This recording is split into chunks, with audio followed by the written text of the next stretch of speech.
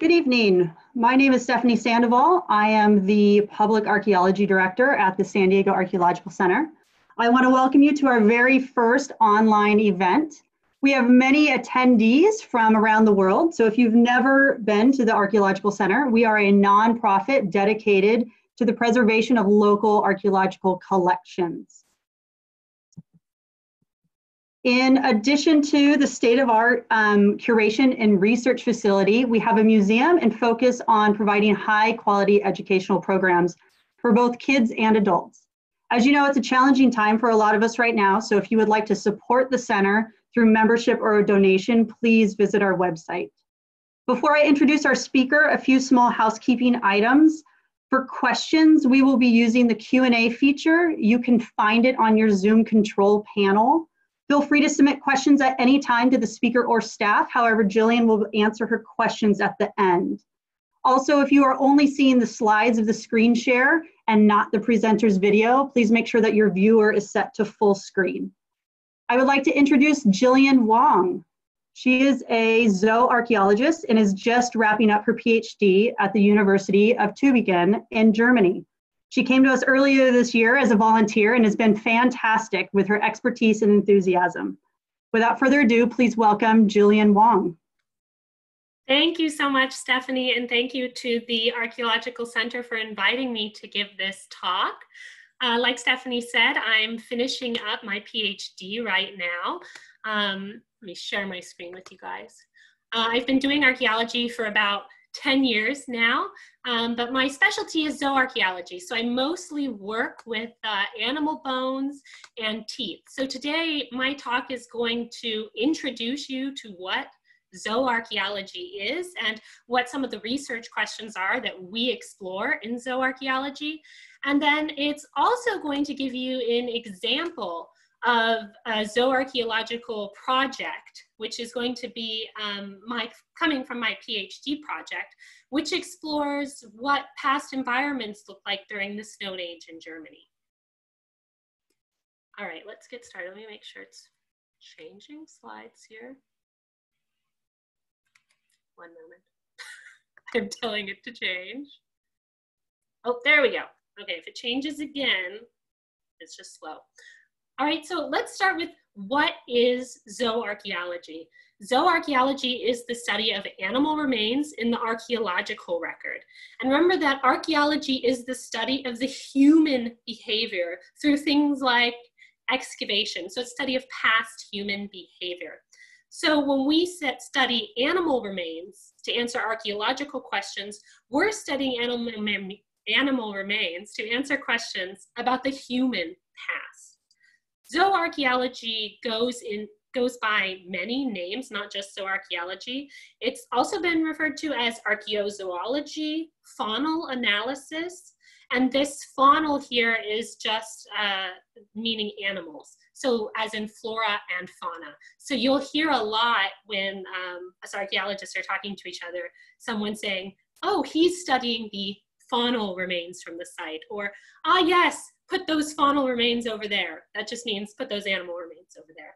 There's also archaeological faunal analysis or archaeofaunal analysis. Sometimes osteoarchaeology is used, but that can be a little bit confusing because it can also refer to human remains, which we don't study. The reason for the variety of names, there's several reasons. One of them is that zooarchaeology developed out of several disciplines. So early studies of animal remains from archaeological sites were conducted by people like paleontologists or veterinarians, biologists, doctors, and several other specialties in fields outside of archaeology.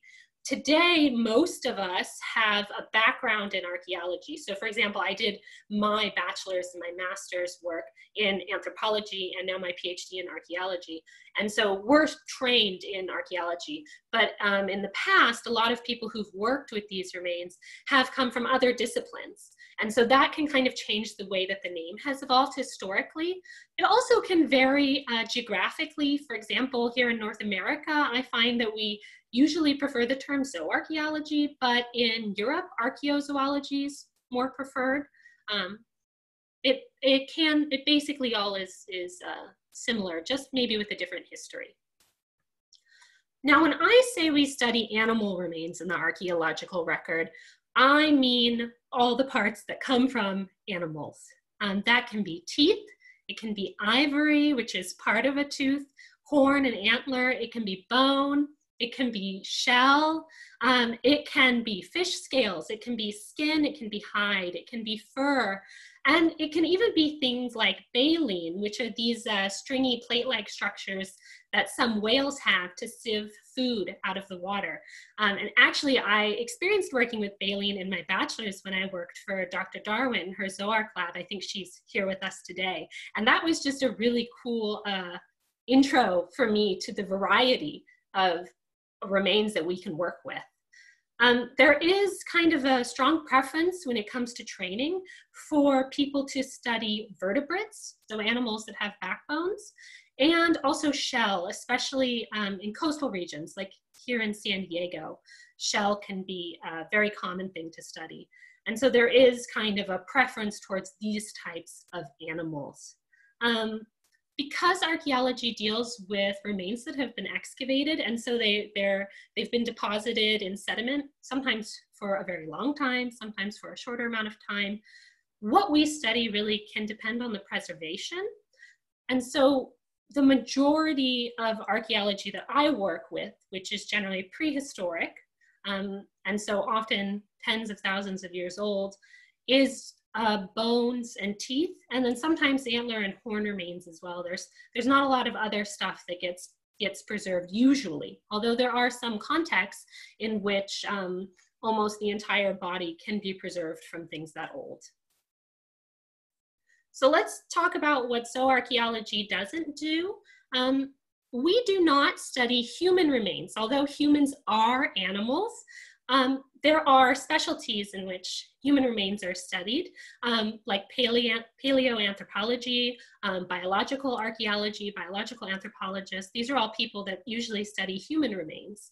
And so often, though, what will happen is that archaeological sites, there are both human remains and animal remains. And so a job for both specialties, for zooarchaeologists as well as people who study human remains, that's very important, is being able to distinguish human remains from other animals. And that's especially important in countries like the United States that have laws and regulations that are there to protect indigenous remains in the archaeological record, for example, in the US, to protect Native American remains. And so we need to make sure that we're not disturbing those types of remains. This is a really important job. So we often are able to at least identify the differences between the two, because we do overlap, especially if you're someone like me who looks at a lot of mammal skeletons. A human is not too different from a dog. And so we're understanding the differences very easily. Zooarchaeology is also not paleontology and not zoology, although it does borrow a lot of methods from these fields. So paleontology, like zooarchaeology, is the study of animal remains in the fossil record, but without this focus on human questions. So we study these animal remains to ask questions about past humans, and they're not interested in the past humans, but interested in the animals themselves. And zoology is the study of modern animals. So like I told you earlier, zooarchaeology has developed from many other disciplines, kind of reflecting the fact that archaeology is a very interdisciplinary subject. And as a result, we use methods from paleontology a lot. In fact, one of my mentors for my PhD is a paleontologist. So just reminding you, zooarchaeologists specifically study human use of animals, or the relationship between humans and animals, or animal remains found in archaeological contexts. Because of this, we as zooarchaeologists do not study dinosaurs, because dinosaurs and humans never existed at the same time. So that's paleontologists. Okay, so on this slide and the next slide, I have a big list of some research questions that zooarchaeologists try to address. this is not all inclusive. Like I said, archaeology is a very broad discipline, and it's very interdisciplinary. And this is probably one of the reasons that we have developed specialties over the year, like zooarchaeology, my specialty, or geoarchaeology, the study of the geology of archaeological sites, or like I mentioned earlier, paleoanthropology specialties for people who study human remains, because it is broad. And so as we go through these research questions, I'm sure some of you will be able to think of other questions that zooarchaeology can address. And I want you to be thinking about what else we can address. But these are just some examples. So the first one I have on this slide is human diet reconstruction. This is kind of the traditional zooarchaeology, or what seems to be what most people think of when they think of zooarchaeology, and what a lot of us do, which is reconstruct past diets of humans. And when we do that, we can talk about things like butchering. Were these animals that people ate butchered? How? What tools were used? Were these animals that humans ate transported? Maybe they were killed in one location, and then the people transported them to a different location to cook them. And if they did that, did they take the entire animal with them, or did they take only pieces of the animal? We can also talk about game management. Think about modern game management. So hunting regulations for specific animals, for deer. Are people only hunting males, only hunting females? Are there regulations on that? And how do people choose which species or which age groups, et cetera, to hunt in order to ensure that they, for example, have continuous access to food?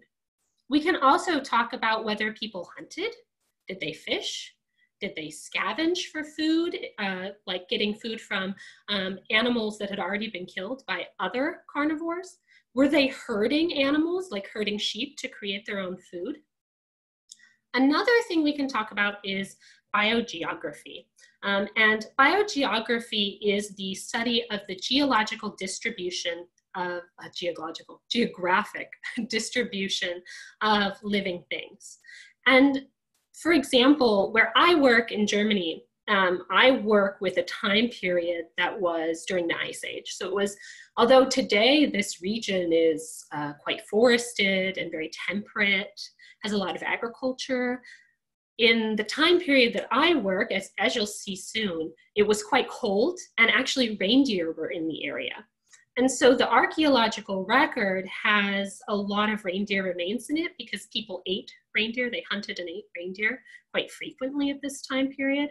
And today, we don't find reindeer anywhere in Germany, unless I guess if they're on some sort of zoo or something, naturally occurring, I should say.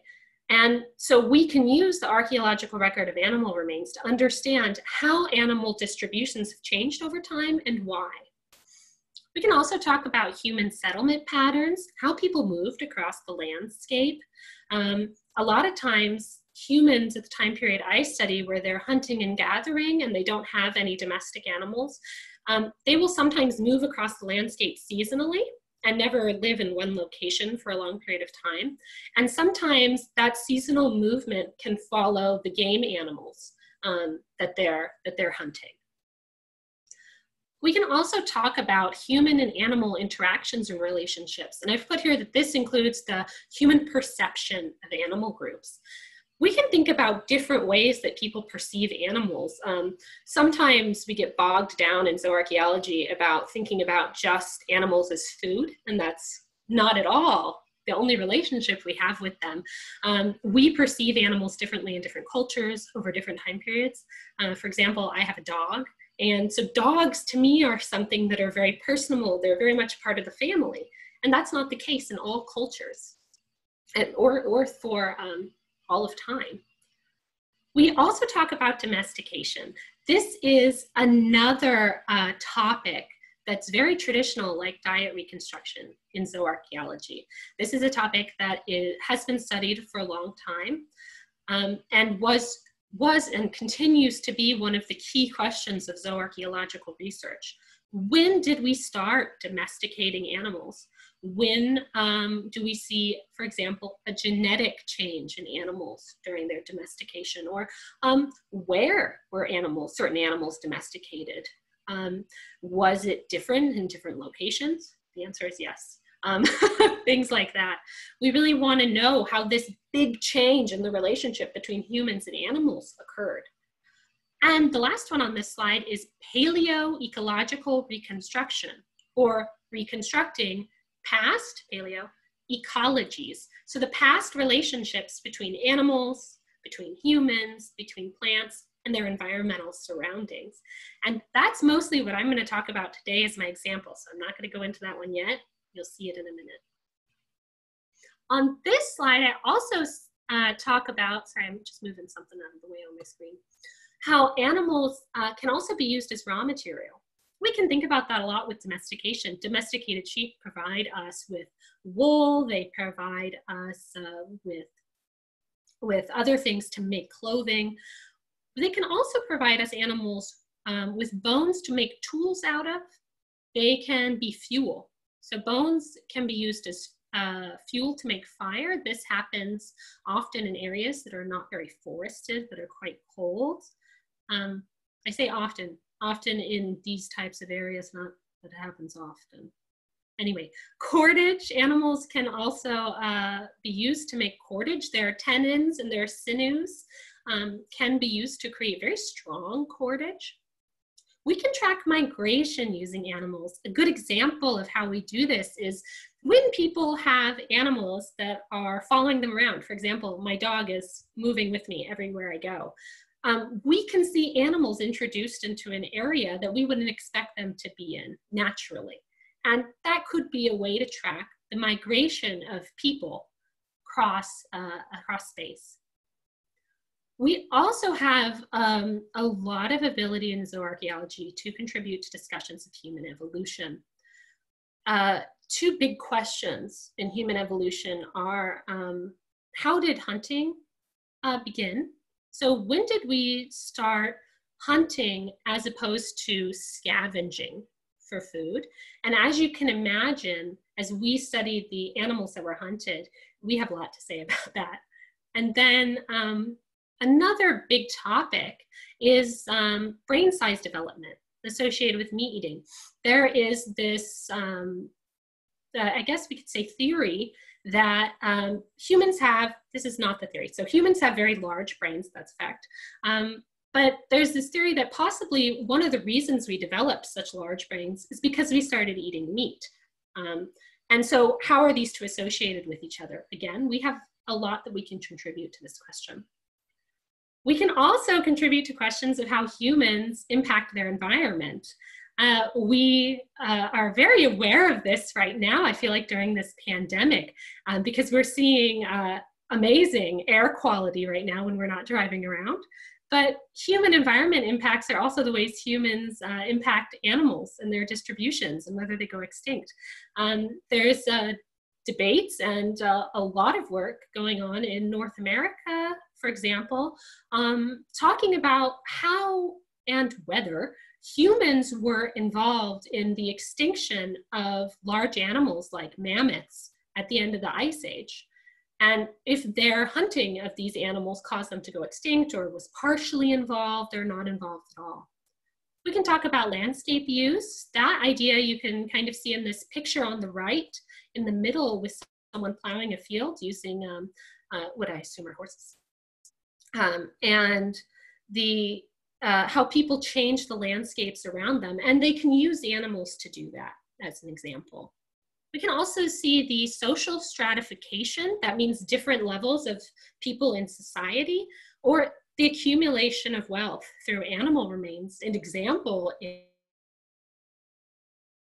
is, for example, today we would, maybe if someone's eating a lot of lobster, it's very expensive food, it's very high-end food, and we can compare that to maybe someone who's eating less expensive meats, less expensive animals, because they don't have the money to be eating these high-end things. So that's an example of how we can see these differences in wealth or your social status. And finally on here, I have ritual use of animals, and that includes religious and cult practices. There are several religions, cults, rituals that involve animals. And even today, we can think of some examples of, for example, kosher or halal diets that have certain rules or regulations about what animals can be eaten or what parts of the animal can be eaten. And so zooarchaeology can help us identify sometimes this ritual behavior in the past. Okay, again, the slide is going a little slow to change, so just hang with me here. Let's try it again.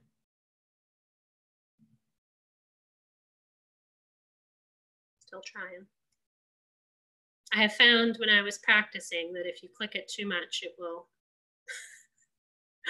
just go to, there we go. Okay, then it will go like 3 slides ahead, and that's no good.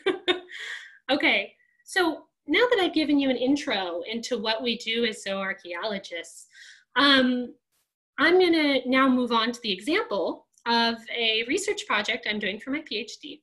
And for this research project, I'm reconstructing paleo environments, which is a fancy way of saying I'm using animal remains to understand what past environments looked like.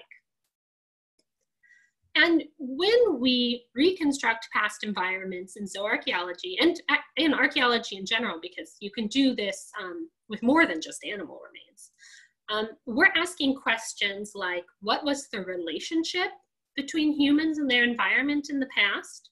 Or how did the environment shape how humans moved across the landscape, or what they ate, or how they got their food? These are some questions that we want to know between humans and their environments. So before I start on the research, I just want to mention, I'm going to define environment, but first I'm going to mention that there is a viewpoint in the study of past environments and in archaeology that environments exclusively determine human behavior, and that human decisions are based exclusively on environmental conditions. For those archaeologists watching, this is often confused with environmental ecology, which is not what environmental ecology means.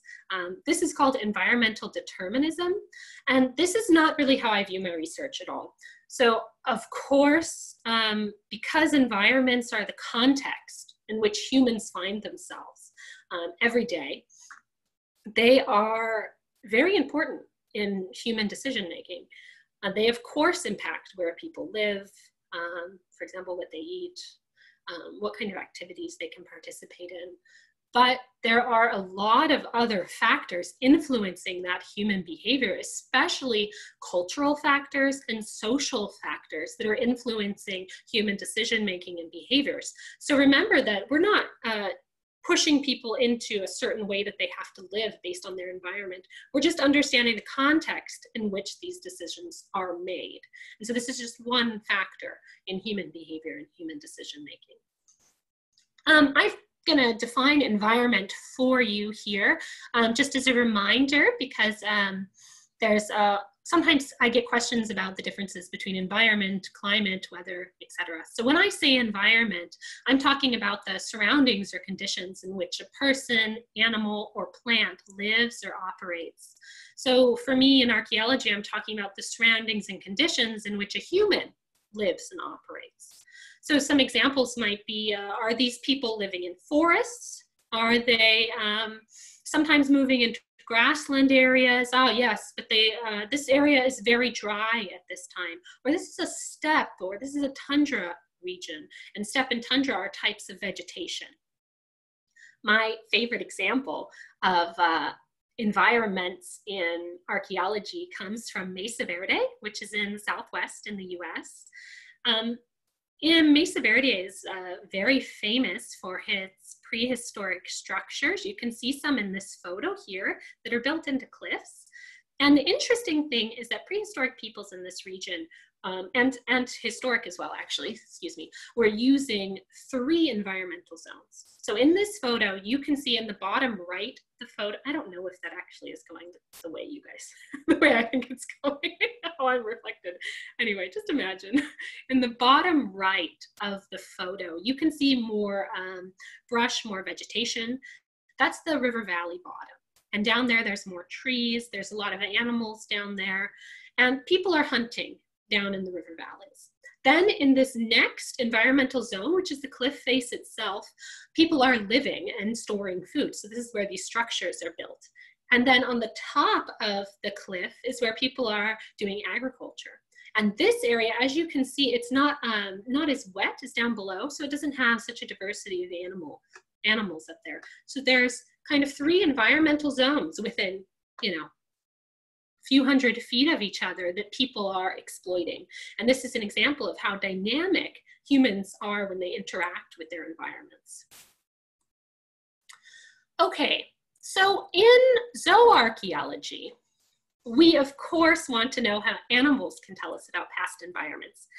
We cannot measure the temperature directly from the past with a thermometer. We can take there's almost no way, there are some ways, there's almost no way to take a direct measurement of past environmental conditions. And so instead what we use is what we call proxy data. And by proxy, what I mean are information from other sources that have implications for what the past environment would have been like, but cannot tell us absolutely for certain it was 5 degrees Celsius. An example is animals. So we know, for example, that polar bears need a specific condition. We're seeing that a lot right now with climate change, that polar bears need Arctic environments, they need ice sheets in order to survive. And so if we find polar bear remains, we can make kind of a hypothesis about what the environments were, that it was very cold and similar to today's Arctic, perhaps. Also, conversely, if we find this guy on the bottom left, this is the desert wood rat this is actually from some of my master's research. The desert wood rat is specifically adapted to very dry and open conditions. He doesn't need, he or she does not need any water besides the water that they get from their food. And so if we find a desert wood rat, we can kind of make an assumption or a hypothesis that the past was very dry. Now, this proxy, this way of reconstructing past environments, is called the indicator taxa method. And so that's indicator taxa. Taxa is a word that we use to describe an animal category within scientific naming for animals, like they use in biology. An example of that is Homo sapiens, humans. So that's a taxon, which is the singular of taxa. So you can think, when I say indicator taxa, you can think of that being indicator animals. So we call these guys, like polar bears and desert wood rats, indicator taxa. This is the most fundamental use of animal remains for reconstructing past environments, the indicator taxa method. Now you can imagine that some animals are better at this than others. Think about pigs, for example.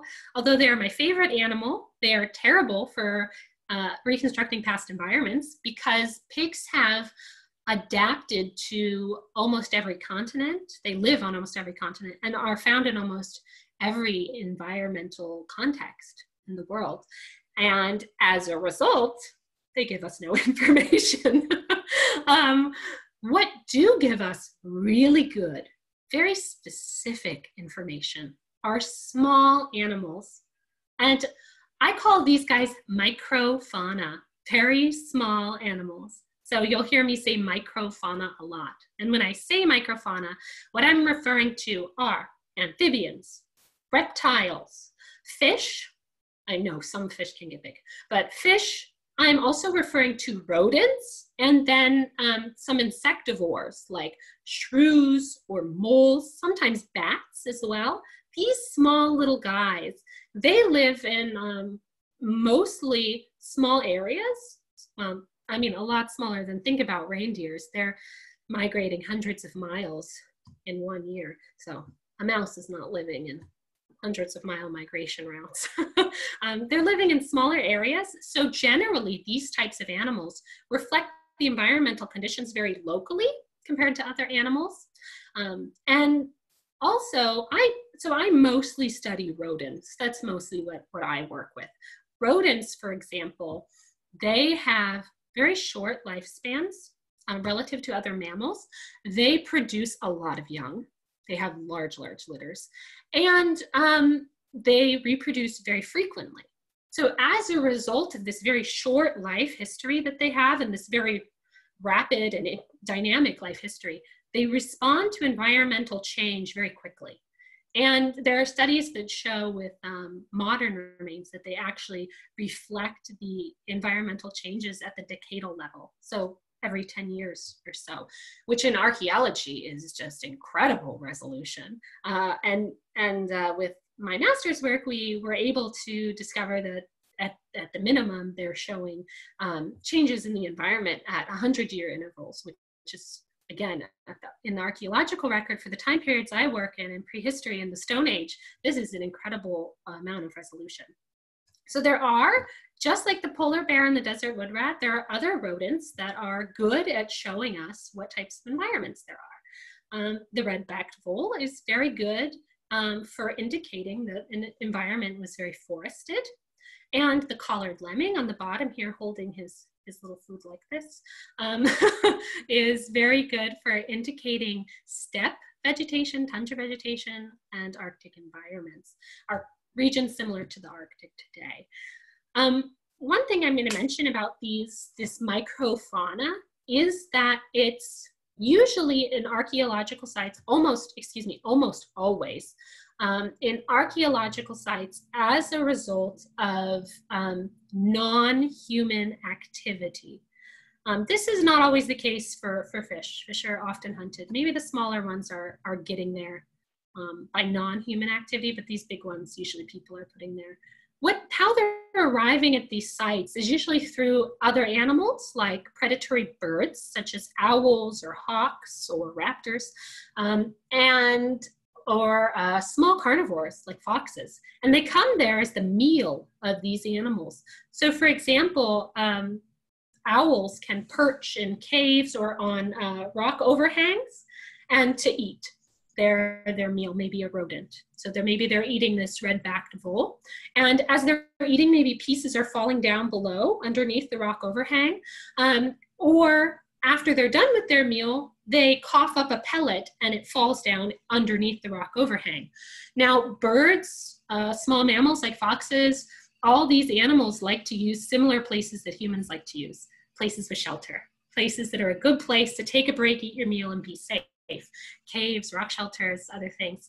And so usually what we have is human activity occurring and then also these microfauna being put in at the same time. So we have a good indicator of the environment mixed with human activity. So they're directly connected. Okay, so I talked about the indicator taxa method earlier. We're going to get more detailed now. We're going to talk about the building upon the indicator taxa methods that's been done. This has specifically been done probably in the past 15 years or so.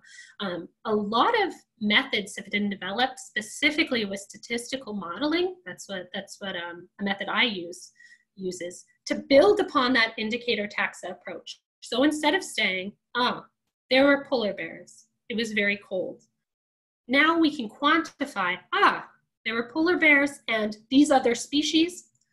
It was probably between -5 degrees and 5 degrees Celsius in the winter.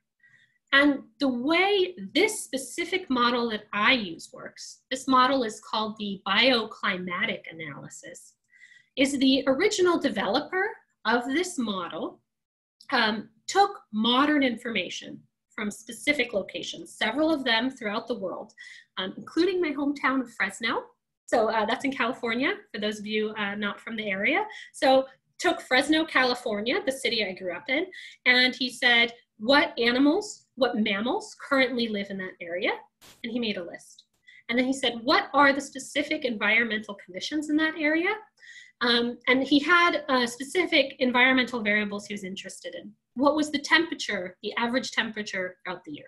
How much rain does this location get per year? He had several of these. And then he tried to create a model that took that list of mammal species and used it to predict those environmental conditions. He was very successful.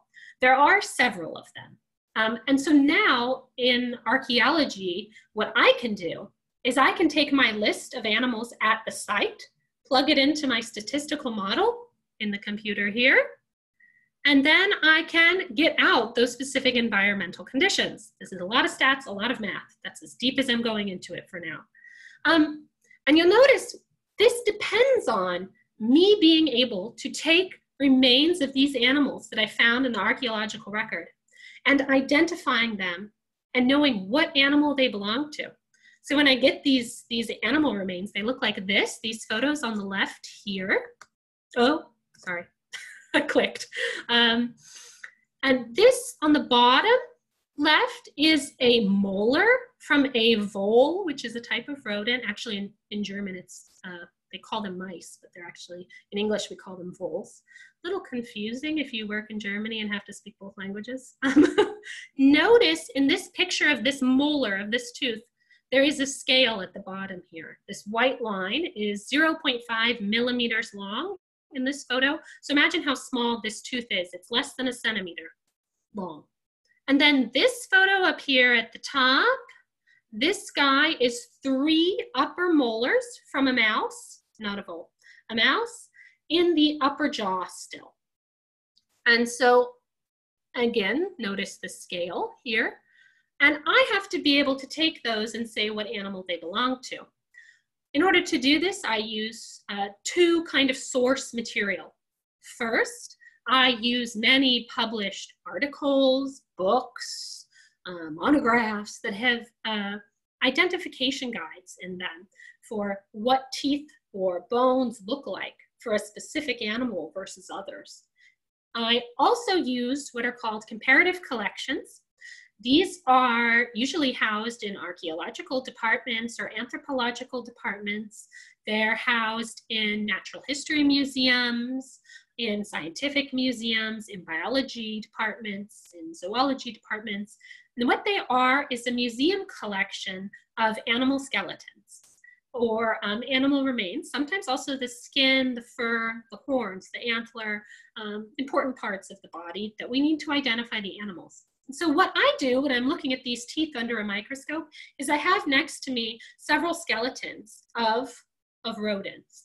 And I can compare the teeth in those modern skeletons from our collection to the ones from the archaeological record and say, okay, this one has characteristics that are closest to this rodent. And once I've done that, I can say that this tooth is a narrow-headed vole or belonged to a narrow-headed vole in the past. And these teeth belong to a yellow-necked mouse in the past.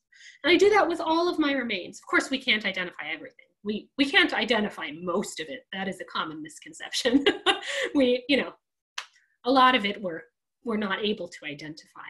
The ones that we can identify to a specific group, a species, or perhaps a family, yes, that was a duck. We just don't know which one. Then what I can do with that is have a list of those species, plug it into my statistical models, and get my environmental conditions. All right, now let's look at the location that I do this with. That was very methods heavy, but I kind of wanted to use that to give you an idea of what we're doing in zooarchaeology. This is a map of the region I work in for my PhD. This is in southwestern Germany. Note this map of Germany up here on the left is telling you where we are. We're in this red rectangle here in this map. This region here, this orange region, orange indicating that it's at a higher elevation than the other region, so it's quite hilly region, is called the Swabian Jura.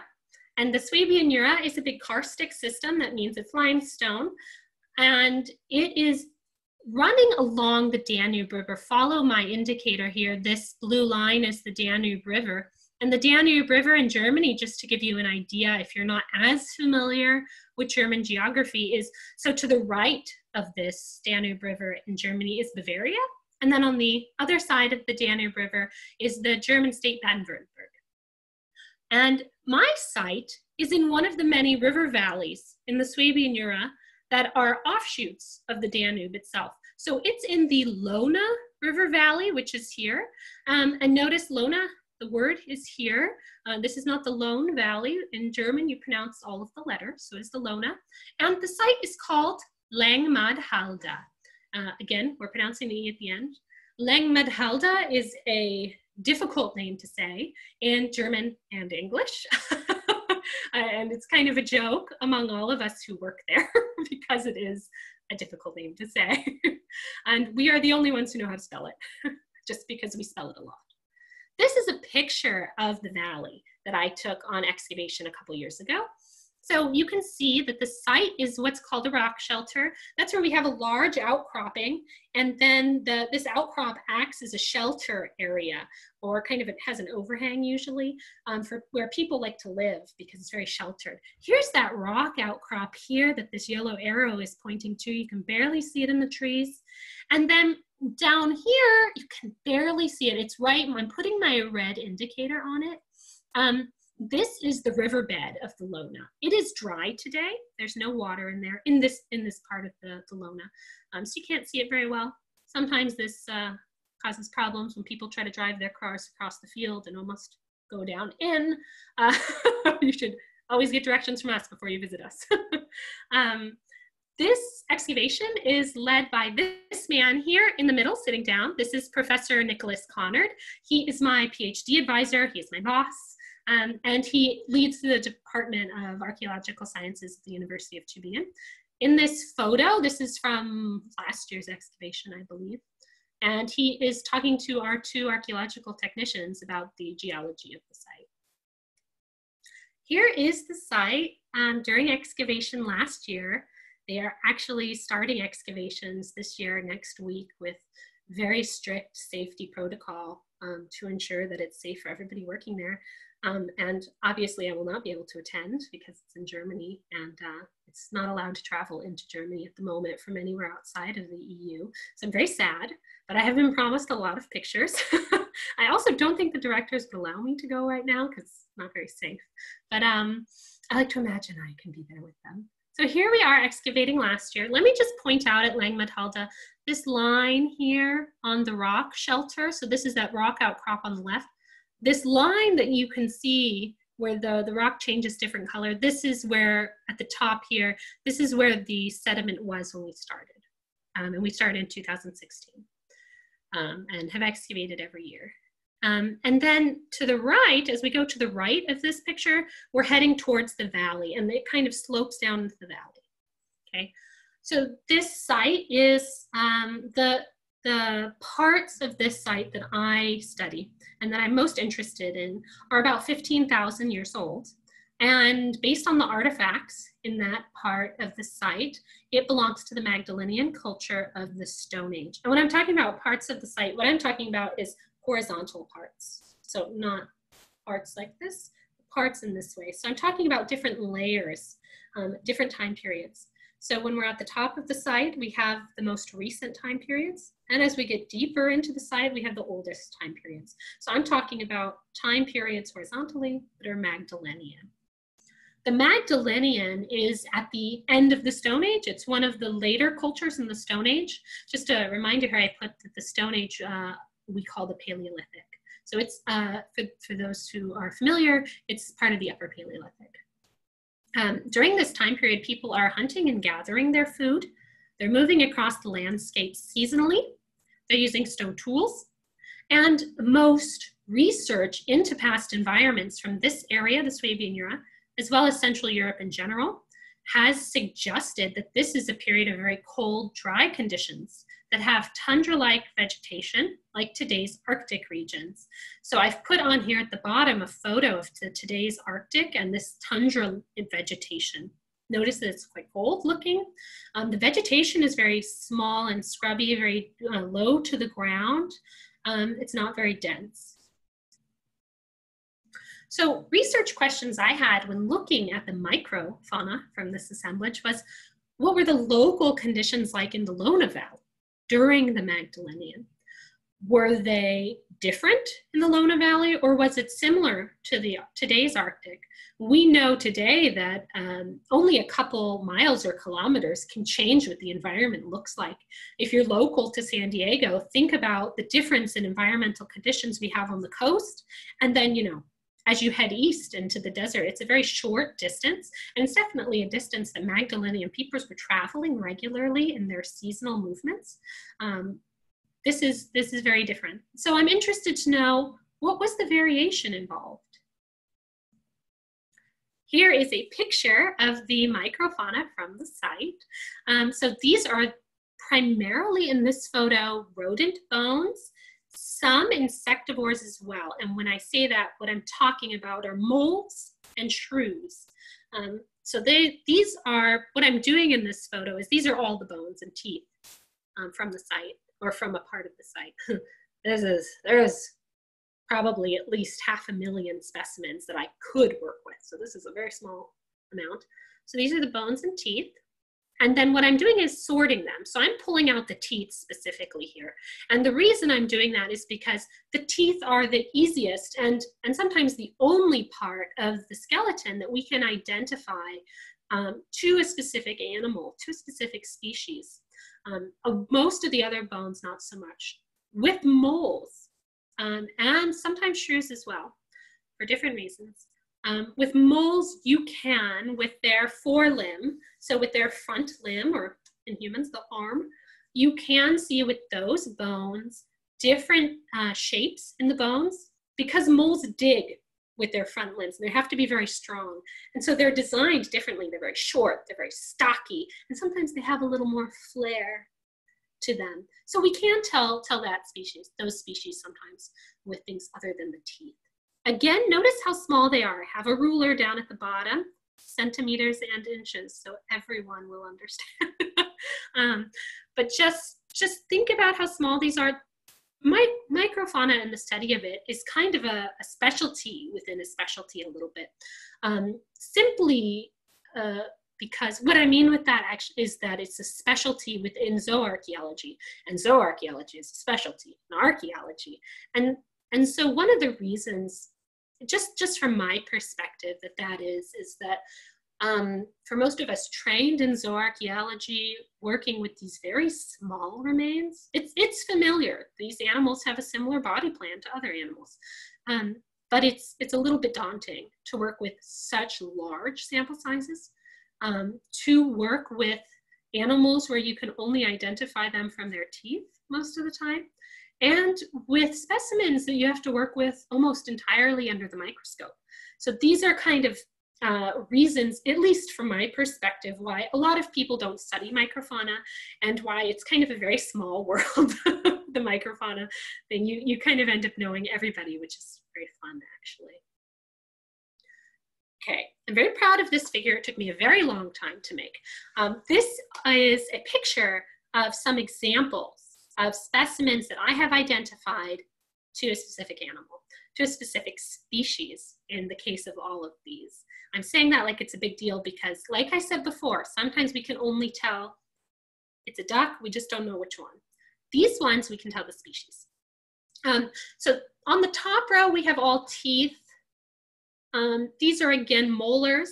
These are all lower first molars, if you're interested, of voles.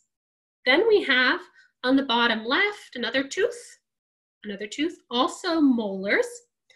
And then you've seen this picture before. These are those 3 upper molars still in the jaw. And we have here several premolars, and that's between your front teeth and your canines and your molars. So we're called, like for example, at your dentist, premolars are your bicuspids. So this is premolars and molars in the jaw. And the last thing we have here, this is the humerus, the upper arm bone of a mole. So it's very wide, it's short, it's broken at the top, but it's short, and it has some flair. So these are things that I was able to identify at the species level, and these are some examples of what they look like. Again, notice the scales. This one here is 0.5 millimeters. These are very small. But this guy, this humerus, the scale is 5 millimeters, so 10 times bigger. So think about how much bigger this guy is than the rest of the things on the screen. Also notice what I have in this figure. This is a figure from my publication. And so I don't put their common name here. For example, here I don't put common and field vole. I put Microtus arvalis agrestis. And that's because in zooarchaeology, we used biological nomenclature. So we use species names that biologists use. And we try to keep up with that as much as possible so that everything's connected. Again, very interdisciplinary. Okay, let's look at the data. First, let me just talk about how this graph is oriented. So these are my results. On the y-axis here, we have whatever environmental condition I'm reconstructing. In this case, it's temperature. And I have it in Celsius because in science, we use the metric system. Remember, 0 in Celsius for those Americans, 0 is freezing. And 16 degrees, which is right here, is about 61 degrees Fahrenheit. On the bottom, in the y-axis, this will not change. This will stay the same for all the graphs, is the layer. So this is the geological layer, those horizontal layers. So like I said, the ones at the top, those are the youngest, the most recent. The ones at the bottom, those are the oldest. And so I have that labeled for you here. So on the left, we have the youngest. So when you see GH2, that's the youngest. And on the right, I've written oldest for you. So GH6 sublayer 3, I know that is long, but we have to name them. So this one is the oldest. And what I've done is I've put this purple line here for you. This purple line differentiates from the more recent layers and the ones from the Magdalenian or the Stone Age. So focus on these ones in this gray square. Those are the ones I'm really interested in. Those are the Magdalenian ones. Okay, on this figure, like I said, we have temperature. We have 3 lines. The top line, mean temperature of the warmest month. Think of this as the warmest time during the summer. So this is kind of the hottest you're gonna get. On the bottom, we have the opposite, the mean temperature of the coldest month. So think of this as the coldest you're gonna get, the coldest part of winter. In the middle, we have the mean annual temperature, or the average yearly temperature. Surprise, it is between the two. And what you can see is it changes over time. Each horizon's a little bit different. Some are the same, but they're kind of generally in the same range. We got a little bit of something funny happening here in GH3. I can talk about that if you want to. Now what I've done is I've compared that to the temperatures from the modern Arctic. So here's the mean temperature of the warmest month from the modern Arctic. This is its range here in orange. And you'll notice the ones we reconstructed from Langmahdhalde, they're a little bit warmer, but they're still within that range generally. So I basically come to the conclusion that they're similar to today's Arctic. Now, the difference really comes in these colder temperatures in the winter months. This blue line at the bottom, this blue square at the bottom, this is the mean temperature of the coldest month in the modern Arctic. It's about -34 degrees Celsius, so it's quite low. It's not even on the graph. So actually what I'm reconstructing for Langmahdhalde during the Magdalenian is warmer winters. Okay, now we're gonna look at one other thing that I reconstructed, which is precipitation. So again, on the x-axis, we have those layers, those time periods. And then on the y-axis this time, what I have is millimeters. And this is the millimeters of precipitation every year. So for 1 year. And this is not just rain, it's also snow melt. So all the water coming into an area. And as you can see, it's varying between about 800 millimeters and a little over 1,000 millimeters per year for this time period for the Magdalenian. Let's check out what the modern Arctic looks like. So the annual precipitation in the modern tundra, remember Arctics have tundra vegetation.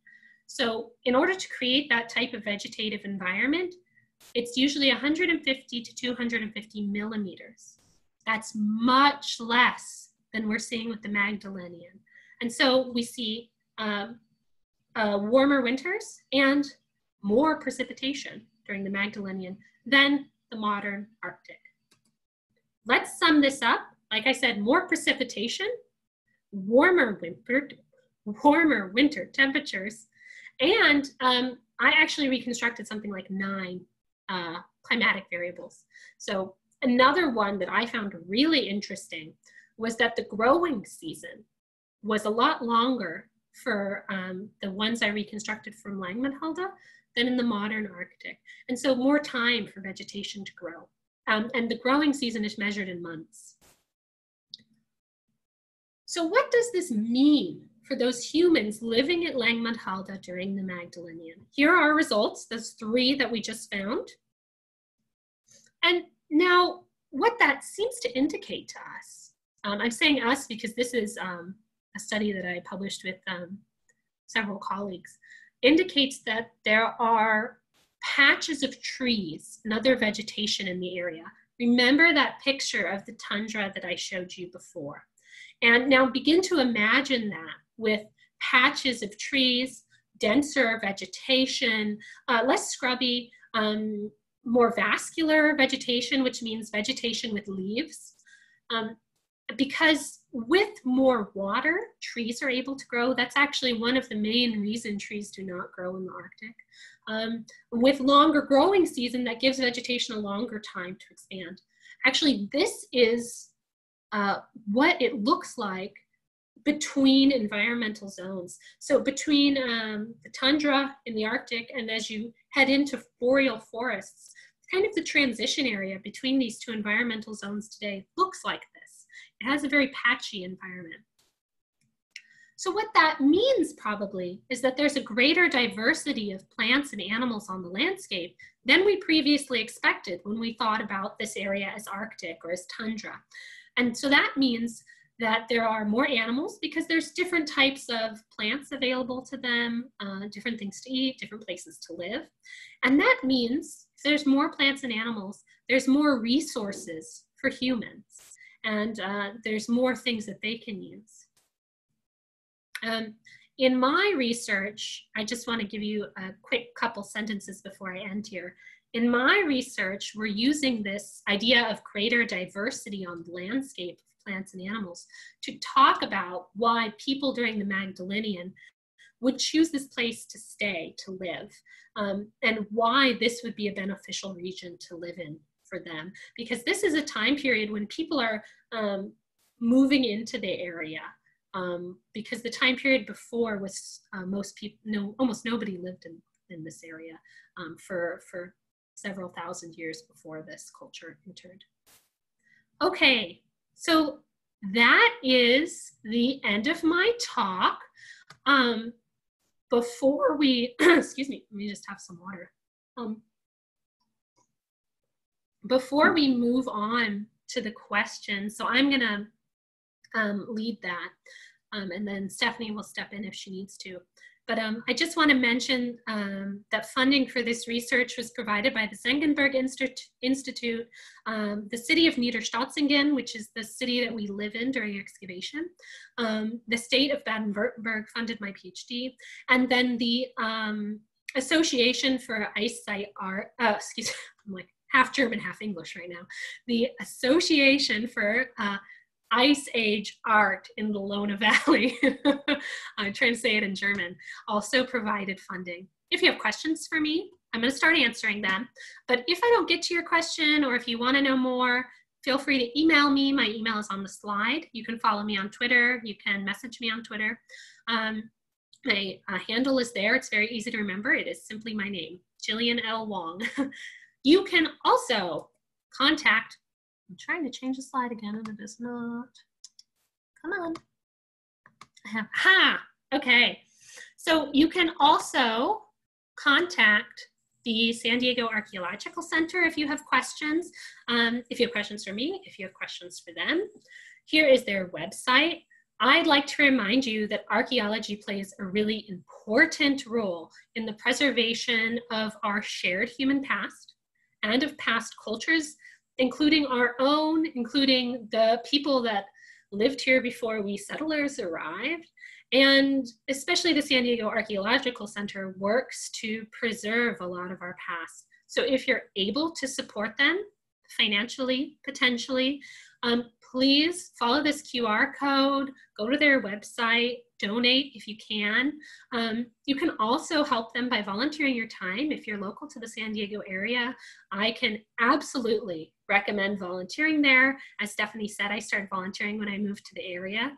The people are absolutely fantastic to work with, and the center itself is doing really important work. They have a really cool volunteer program, and they are really willing to teach you anything you want to know. And you can also support them by following them on social media. They have a Facebook, an Instagram, a Twitter. They are on all the things. So please support them if you're able to. Okay, I am going to open this question and answer. Okay.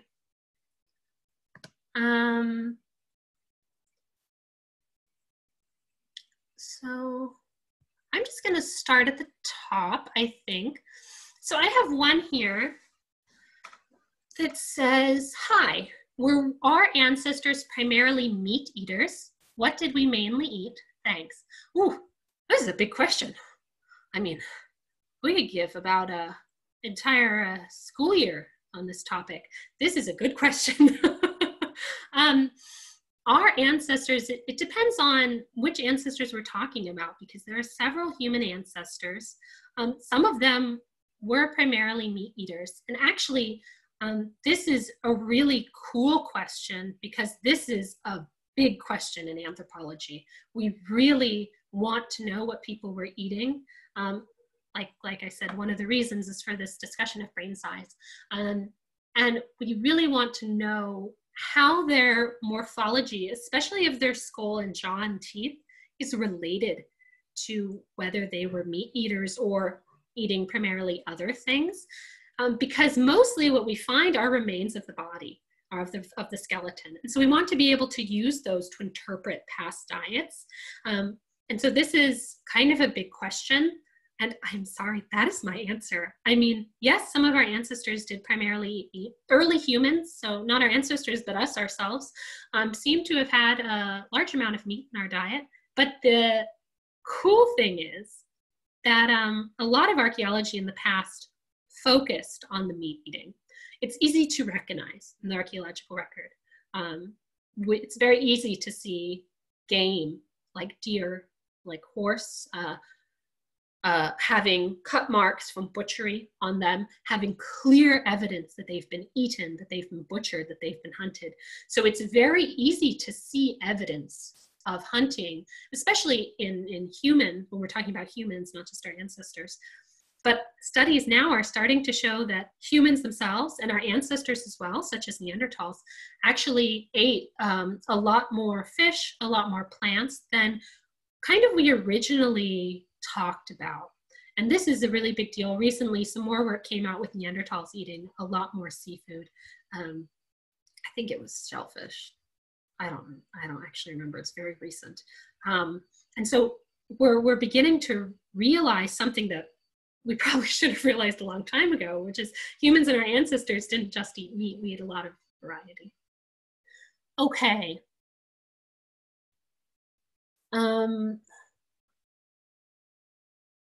Sorry, I'm reading.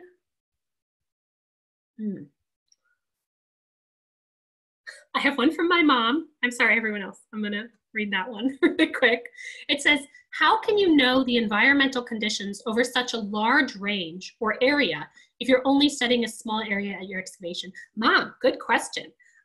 So like I talked about with these microfauna, they're at a more local area. So it's a smaller area, but how do we, sorry, I'm making sure that I mark that I read that one. How do we know how small that area was? We know how small that area was. We can only guess, actually, how locally this environmental condition was, because these microfauna are coming to the site as a result of predators, non-human predators like birds, like foxes, bringing them there. And so what we can do is we can reconstruct what animals we think likely brought them there. This can be done by what is called the study of taphonomy, or the study of how changes that occur to remains in the record after the animal has died. So this can be things like, how did the bones break? How did the digestion in the stomachs of the animal that ate these guys, how did that stomach acid wear down the bones and the teeth? To what extent? So if it's in the stomach for longer, it's exposed to acid for longer, and it wears them down more. And different avian predators, different mammalian predators, they leave different types of marks on their assemblage. They also eat different things. So based on what species are there. We can do this study, look at the changes, the taphonomy in those microfaunal remains, look at what species are present, and then using what we know about these modern predators today, decide which ones likely put them there. So for example, in my PhD, it's like owls, like all of the owls are possible. And what that means is I can look at all those different owl species and I could say, okay, this owl has the largest hunting range today. He hunts over 70 kilometers squared. That's his hunting range. So we guess that these owls found at most took these animals from within 70 kilometers squared of the site. That is the best way for us to decide kind of how big or small it is. When we're talking about indicator taxa that are larger, that's a lot more difficult, like things like reindeer that are moving over hundreds of miles every year, are at a different kind of spatial scale. And it's a big question as to how to do that. And it varies by species that we use. I have one that is a rodent humerus, normally very distinctive at the species level. Indeed, it is not. So moles, yes. Insectivores, sometimes, yeah, as well, just because they're a little different. So moles, shrews, yes, that's what I meant to say instead of insectivore. So shrews sometimes, other insectivores, bats, absolutely. Bats, because their arms are their wings, so their bones are very long and extended. But not rodents, unfortunately. Do you correlate your faunal results with palynological studies in that area? And what this question is asking with palynological studies is studies of pollen or plant remains in the archaeological record. I would love to. Yes and no. This region is a karstic region.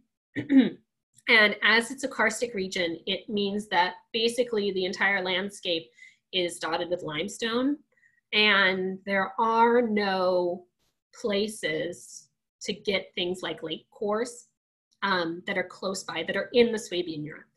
The closest one, is it from the Bergsee? I think it's from the Bergsee, if I'm remembering correctly. So it's outside of the Swabian Jura, so it's not as local as I wanted to, explore, but it does give a good idea of a pretty close area. But it's a challenge, actually. I would love to have more of that data to compare with.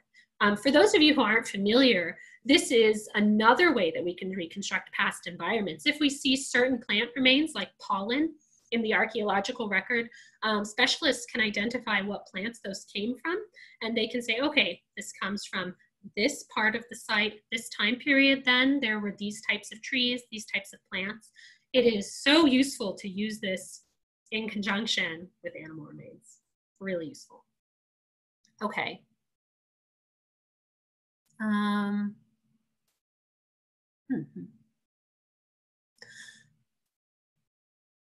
We have seen many subfields of anthropology that have been adapted for environmental and social activism. Yes, we have, I like. Do you see a future where zooarchaeology becomes more predominant in such activism? Gosh, I hope so. Yeah, gosh, I hope so. There are several ways that anthropology can contribute to environmental and social activism. One of the ways that I see archaeology contributing to environmental activism that I think maybe some people wouldn't originally think about is in our strategies for excavation. Excavation can be very detrimental to the environment. And in my opinion, and the opinion of many scholars today, we should only be excavating when we have a specific research question in mind, when this research question cannot be addressed with other data sets that we already have. There are a lot of data sets sitting in curation facilities. The San Diego Archaeological Center can vouch for that. When appropriate groups have been consulted, for example, indigenous groups whose land we are on need to be consulted, etc. And so archaeology in general should definitely be pushing towards answer these environmental activism and social activism problems. Zooarchaeology itself has a lot of potential for helping environmental activism. We are studying the way that past humans affected animal distributions, affected the way animals were living. And we can use that information to project the future and how animals will respond to climate change, will respond to humans moving into their areas. And that's important. It's also one of the reasons why I find this paleo-environmental reconstruction to be so useful. In my master's work, what we really were looking at was how El Nino in Baja California of Mexico affected the rodent populations. And you could really clearly track El Nino events in the record using specific rodent species. And that has a lot of implications today for how El Nino, as it changes because of climate change, will impact animal species in the region. And so I think the tough part for archaeologists, and something that I struggle with as well, is how do we move our research into the activism sphere? A lot of us will publish it and say that project is done, or okay, now I need to take the next step of that research project. But what we also need to do is be writing for the public, be ensuring that the public sees our work, and that we're gearing our work to the public and saying, so environments during the Magdalenian were like this. And then taking the next step and saying, that means this for our future. This is what I understand. I hope that answered your question. I don't want to go on a soapbox spiel, so I'm gonna stop there. But what a great question. Can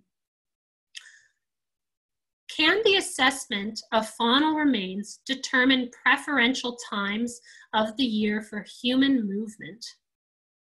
Preferential times for human movement. I'm trying to think. Preferential times for human movement. I mean, the only reason I'm pausing with this question is just that it's hard to decide what was preferential for past people, just because we didn't live then. I mean, I guess we can say if the environments, like in my study, were more diverse than we expected, possibly it means that people are more secure in getting resources like food. So maybe that can be reflected. We could also potentially answer this question. We can see, forgive me if I'm not answering your question specifically enough, but we can also see if people start to hunt young animals, for example, young deer or very old animals, we can begin to think that maybe there's not good meat available because young individuals don't provide a lot of meat. Old individuals provide not as much meat and doesn't taste very good. Although, you know, sometimes young individuals taste better and we're hunting them for a different reason. But this has been used to talk about whether animal herds in the region are not as fit they're not as strong. And so maybe that would be kind of the time to move because the game isn't preferential. That's what I was thinking with that answer. Let me scroll up. How did you find the shift from paleo-environmental research in the Great Basin to Germany as an academic? Woo! One of my old mentors asked that question. Oh my gosh. Well, Chris, let me tell you, that was tough, actually. In terms of, the tough part was not the change in method, because I do use a slightly different method in my master's than I used in my PhD. That was expected because I wanted to change method. The tough part was learning the new animals. So it was difficult, first of all, to learn what these new species look like, and that took a lot of time. And then just as an academic in general, moving from one place to the other was a little bit challenging. It's a different academic culture in Germany than in the US. So it was a learning curve. I had kind of a faux pas at the beginning with my PhD advisor, Professor Connor, in an email I sent him, just because I was used to the cultural system in the US, and I didn't realize I had made a mistake and kind of disrespected him. Luckily, he is American and has just been living in Germany for many decades, and so actually understood this cultural issue. Also, maybe what this question is asking that I'm thinking of is that in Germany, there's generally in the US, we consider Europe and Germany to be leaders in climate change research and addressing climate change and taking actions in order to slow climate change down. And moving to Germany, definitely that is a difference. There is a bigger movement. But working as an archaeologist in a region that is the Swabian Jura has very small towns, and most of the people in the area work in industry jobs. Like there's a big cement factory nearby. They're agriculturalists, they're farmers, they're ranchers, they're sheep herders. And most of these people fall more on the conservative side of the spectrum. And so in terms of reconstructing past environments and talking about climate change, these are people that generally are politically voting for things that are less interested in climate change because they really affect their work and the way that they can work. So it was kind of interesting because I found myself in a very familiar environment in terms of climate change and how my research can discuss climate change, where there's very much two viewpoints, because generally in academia, I would see the more progressive, or I don't want to say progressive, I want to say the more leftist or liberal view that there's climate change is happening and we need to do something about it. And then when I would go into the field and I'd be talking with people that we work with every day, the guy who owns the land that we work on and excavate on, and they would maybe have a different perspective that was more, look, this is the way, you can't change all the rules, I have to feed my family. So it was very familiar to me, that kind of stuff. Could you tell if the microfauna were eaten by humans or deposited by other means not related to the humans living in the shelter? Yes, we can. Good question. That's from Carol. Thank you, Carol. What a great question. So as I said, most microfaunal remains are deposited as the result of these predators, non-human predators. But there are examples where humans are putting, rodents especially, are eating them or doing something else with them, keeping them as pets, and they're contributing to them. There's also instances of rodents, modern rodents, burrowing into archaeological sites, and so remains can get there from that. So if that's the case, if they're burrowing in, modern guys, we can see it. There, you know, when you're excavating, there's a huge change in the geology, in the soil, in the sediment, in the way it looks, because they're burrowing down. We usually can tell just in excavation and in the geology.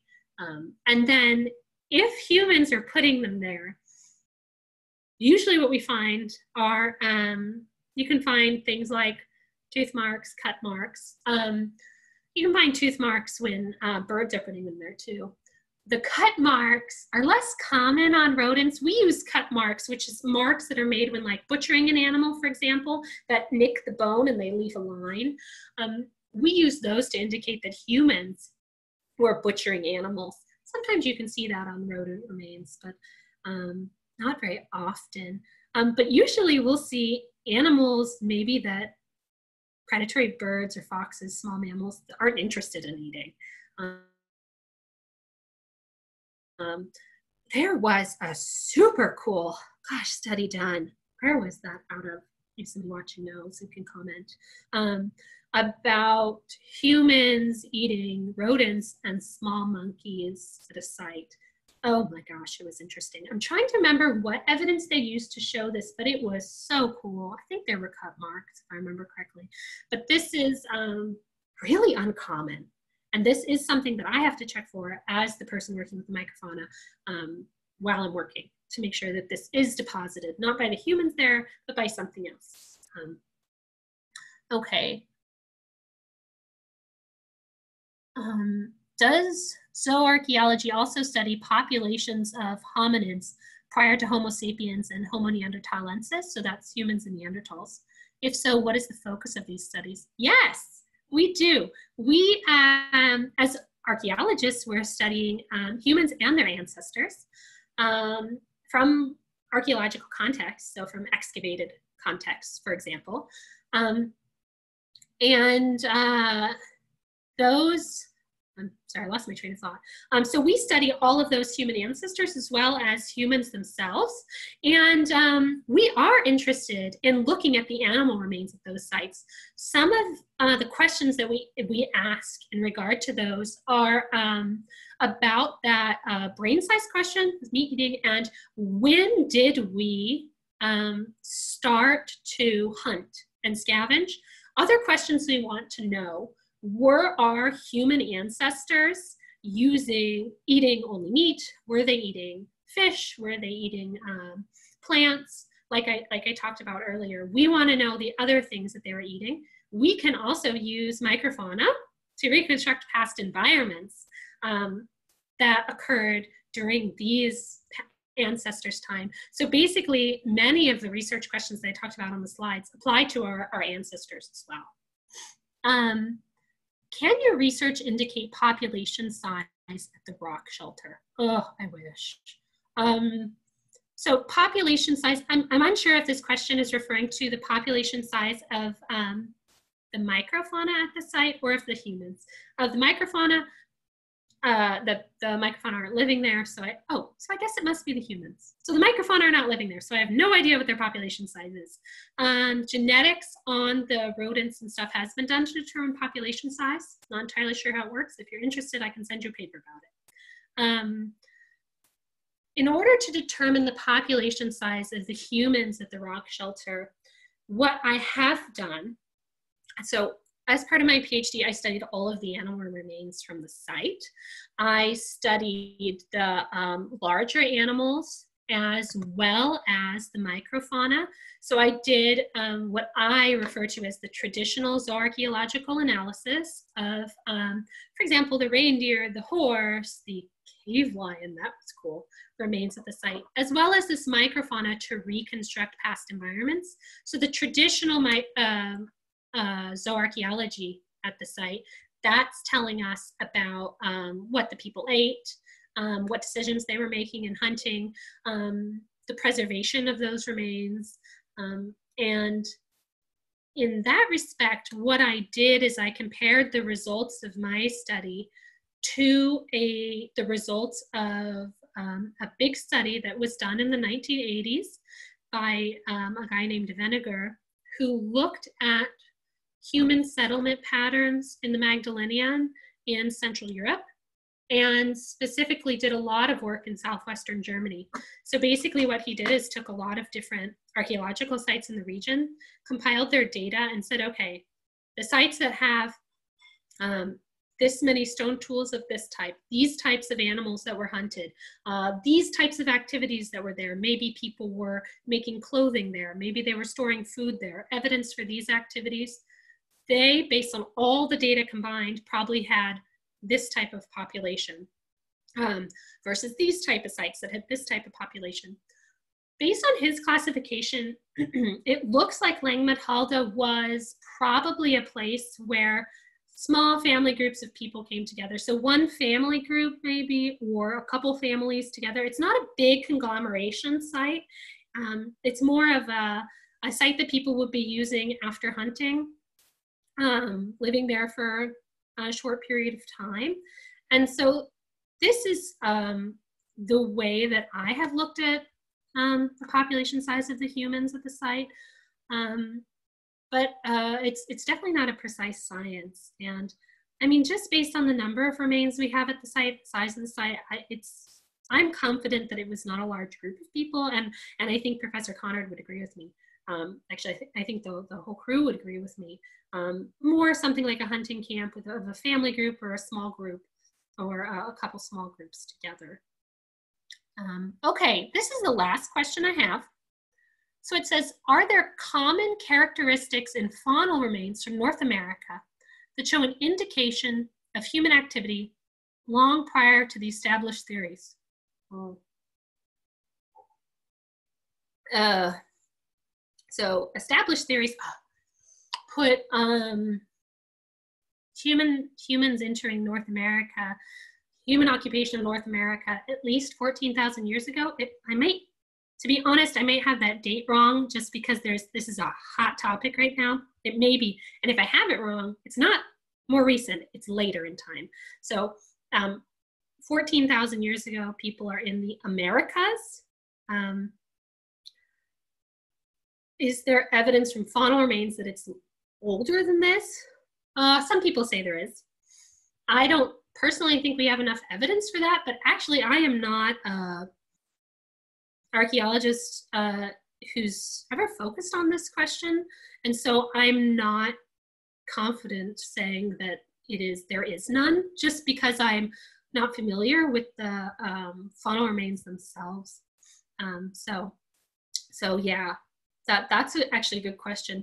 If you're interested in this question, a good place to look for information on when humans are entering the Americas.